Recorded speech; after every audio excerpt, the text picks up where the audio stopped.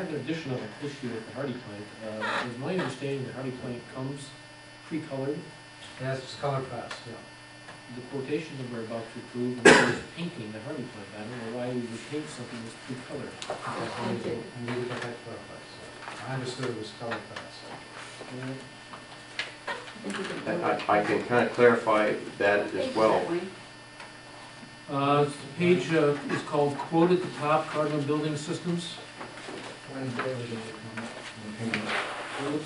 Just a minute, it looks like this. Okay, got it, okay.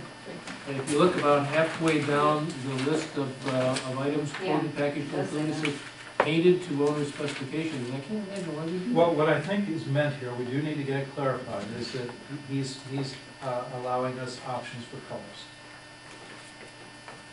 Not that we have to paint it to owner specifications. I think it's color fast. Joe, is it not? Yeah. Well, when I was looking at it, they were all pre-finished, and there were, at the time, 8 different, I think, maybe 9 different colors that you could choose from. And all of them had finish on them. They were primed and finished. They were not a prime product that they offered. They were all completely finished. But this may be something new that now they're doing, I don't know. Steve? For Masters Drive, I heard something about 7 or 8 feet of this building going to be underground. Did I miss something? They're Below going to have grade? to excavate and balance the site. So it will be, there's about 7-foot cut they're going to have to make inside the building to level it out. How much is this, how high do you anticipate of this being seen from Masters? I think you'll see the top of the roof. And that's it? Yeah, and maybe not even that, depending how much Thank we you. build up the berm. That's all I need to know. Are they doing this, are they proposing on a fixed price basis or time and materials? I can't tell from their quote sheet what they're proposing. For what part of the project? It's a turnkey project. I understand. price for the 150. Ray is saying fixed price in his proposal. Yeah. Ray is. I understand. So you understand this to be a fixed price contract? Yes. Okay. I have a question, Ray. Is this proposal fully compliant with the RFP? I mean, I haven't gone through it step by step. Is it fully compliant? Because he's quite a bit under the other bids, and I didn't go. Well, the other bids came in with metal structures, Okay. But and they were considerably higher because it was a different. But they came in with other numbers that were higher too in different areas, like E1 stuff like that. So is he fully compliant with? Not with the RFP.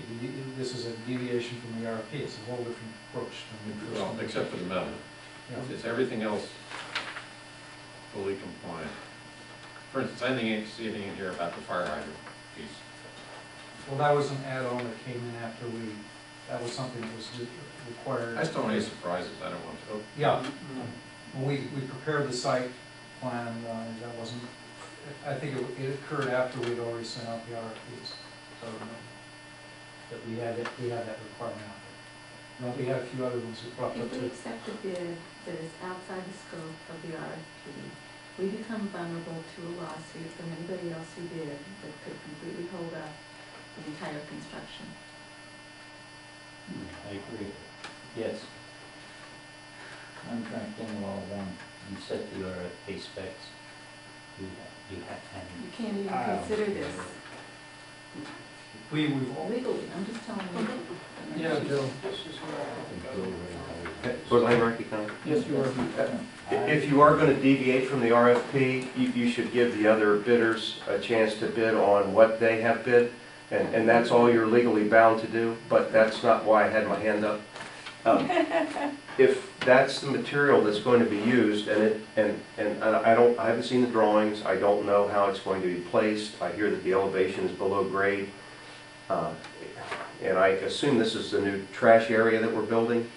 Yes? No? Yeah. Okay. So that's kind of open. Yes. Storage, is it garage doors where we go, vehicles go in and out? Okay.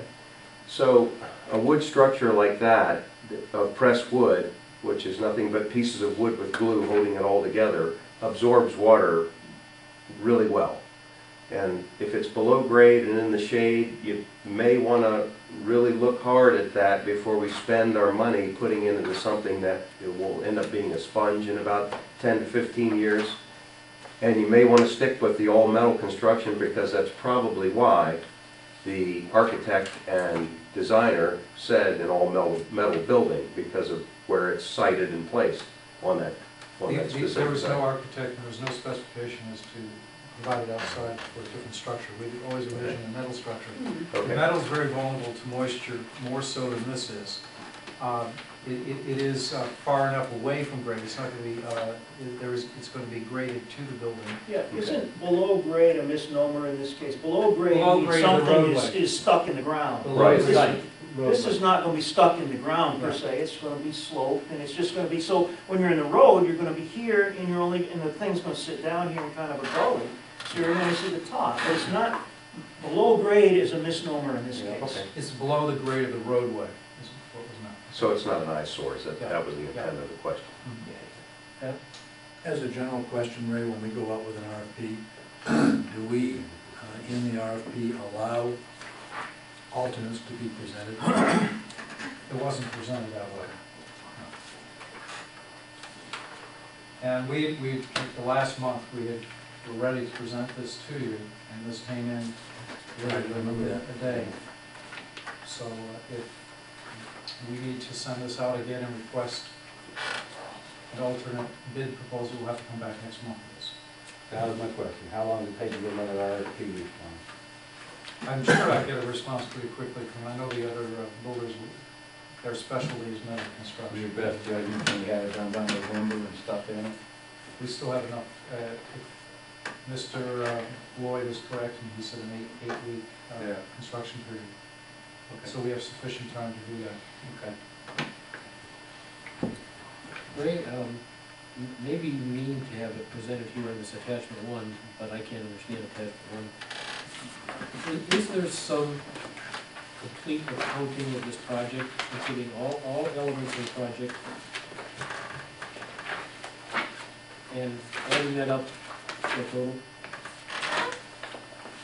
This includes all elements of the project with the exception of the site plan and the three components that were listed under the second recommendation. And the fire hydrant? The fire hydrant is in this worksheet, center line, center column. Oh, there, okay, there.